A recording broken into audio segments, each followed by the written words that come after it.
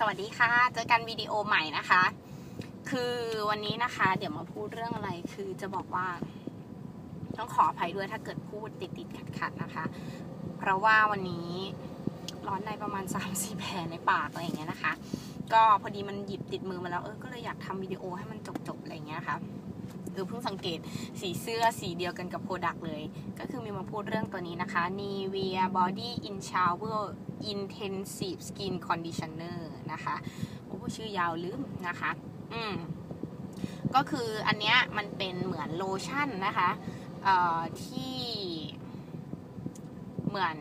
เขาเรียกว่าอะไรอ่ะช่วยอารมณ์เดียวกันมันอารมณ์เดียวกันกับครีมนวดผมเลยอะค่ะช่วยเรื่องความชุ่มชื้นนะคะก็คือสีน้ำเงินเนี่ยจะเป็นสูตรสำหรับผิวแห้งนะคะนี่เขาจะมีเขียนไว้อย่างนี้แล้วก็มีเขียนส่วนผสมด้านล่างนะคะที่เขาแบบซูโฮว่าเป็นอัลมอนด์ออยล์นะคะแต่แบบมิวในส่วนผสมอะมิวไม่รู้มันไปอยู่ตรงไหนนะคะก็ส่วนผสมเขาก็แบบทั่วๆไปอะไรเงี้ยมีผสมน้ำหอมด้วยแต่ว่ามิวไม่แพ้นะคะแล้วก็ใช้มาหลายขวดแล้วนะคะก็คืออันนี้มันเหมือนเป็นโลชั่นบำรุงผิวชนิดล้างออกนะคะอันนี้เป็นขวดใหญ่ปริมาณ400 ml เดี๋ยวมาพูดเรื่องราคาก่อนราคาเนี่ยอยู่ที่ประมาณ199 บาท10ขวดใหญ่นะถ้ามิวจำไม่ผิดนะคะแล้วก็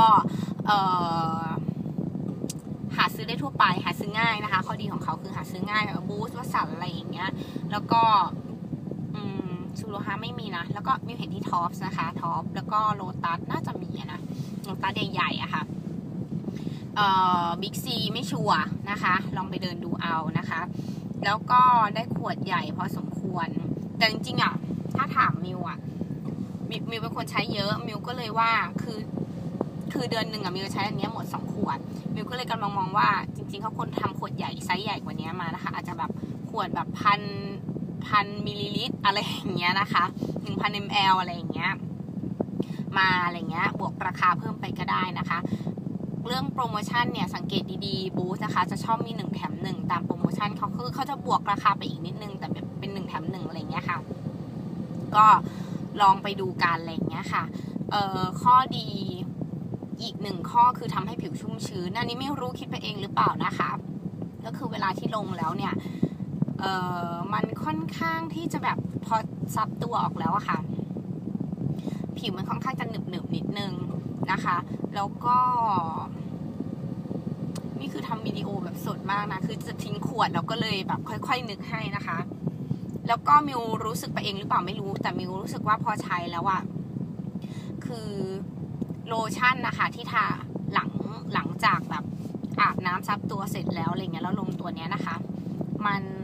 ซึมง่ายขึ้นนะคะคือตัวนี้ใช้มันไม่ใช่ข้ออ้างสำหรับการไม่ทาโลชั่นของคุณนะคะก็ต้องทาโลชั่นเหมือนเดิมมิวทาโลชั่นเหมือนเดิมนะคะแต่ว่าเพียงแต่ว่าช้อยแรกที่เลือกเขามาลองใช้เนี่ยเพราะว่ามิวเป็นคนตอนกลางวันมิวไม่ทาโลชั่นที่ตัวค่ะข้างในตัวอะไรเงี้ยมิวไม่รู้คนอื่นเขาทากันหรือเปล่านะแต่ว่ามิวจะทาตอนกลางคืนแต่ตอนกลางวันมิวไม่ทานะคะแล้วก็เลยคิดว่าเดี๋ยวเราหาอะไรมาทดแทนที่แบบในเป็นขั้นตอนง่ายๆอะไรเงี้ยแล้วมันก็ใช้ง่ายนะคะใช้ง่ายดีนะคะแล้วก็ใช้ง่ายราคาถูกนะคะคือเดือนหนึ่งมิวจะใช้หมดประมาณ2 ขวดใหญ่นะคะผิวนุ่มชุ่มชื้นดีโลชั่นซึมดีนะคะมีข้อดีอื่นอีกไหมนึกไม่ออกแล้วอะก็ประมาณเนี้ยเผื่อใครแบบเป็นทางเลือกอะไรอย่างเงี้ยค่ะก็ไปดูเอานะคะเผื่อแบบจะมีประเภทขี้เกียจทาโลชั่นแล้วมิวก็ลองใช้มาหลายสูตรแล้วนะคะซึ่งมิวกำลังมิวชอบสูตรนี้ที่สุดนะคะคือเห็นไอ้ตัวสีน้ำเงินจะนึกถึงไอ้ตัวที่มันเป็นตลับของเขาของนิเวียค่ะที่เป็นแบบโลชั่นเหนียวไม่รู้ว่าทุกวันนี้ยังมีขายอยู่หรือเปล่านะไม่ได้ใช้แล้วอะไรเงี้ยค่ะก็ไม่เห็นอะไรเงี้ยนะคะ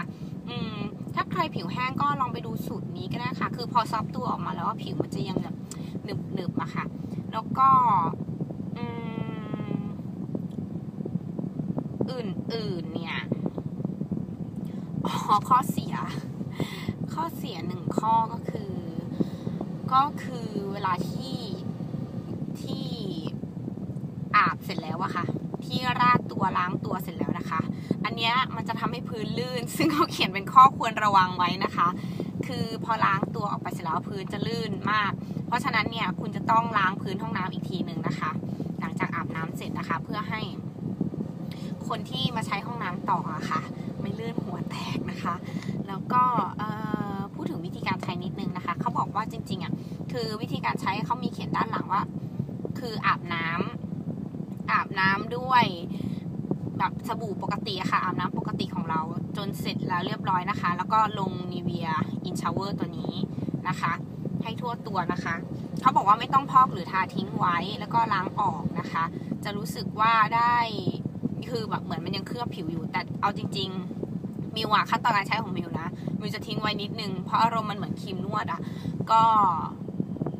มิวจะอาบน้ำก่อนนะคะแล้วก็หลังจากนั้นก็ชโลมตัวนี้เสร็จแล้วค่อยไปล้างหน้าแปรงฟันสระผมหรือทำอะไรก็ตามทีนะคะแล้วก็คือเสร็จทุกสิ่งอย่างแล้วล้างสิ่งนี้ออกเป็นสิ่งสุดท้ายมันก็จะโดนทิ้งไว้ประมาณ5 นาทีอะไรอย่างเงี้ยค่ะซึ่งมิวว่ามันกำลังโอเคอะไรอย่างเงี้ยนะคะลองไปหาซื้อกันเอาละกันค่ะมาแชร์ข้อมูลกันเนาะแล้วใครชอบสูตรไหนนะคะก็มันมีหลายสูตรนะไปเลือกเอาอะไรเงี้ยแต่ว่าถ้าผิวแห้งมิวว่าสูตรเนี้ยเหมาะสุดแต่มิวไม่ได้ผิวแห้งนะแต่ว่าชอบความชุ่มชื้นของสูตรนี้นะคะมาแชร์กันแค่นี้เดี๋ยวมันจะมีสูตรใหม่เข้ามาในไทยไม่รู้เข้ามาหรือยังนะคะเดี๋ยวเจอกันวิดีโอหน้าค่ะเผื่อใครอยากดูอะไรเพิ่มเติมอะไรอย่างเงี้ยค่ะก็ทิ้งคอมเมนต์ไว้ด้านล่างนะคะเจอกันวิดีโอหน้าค่ะบ๊ายบาย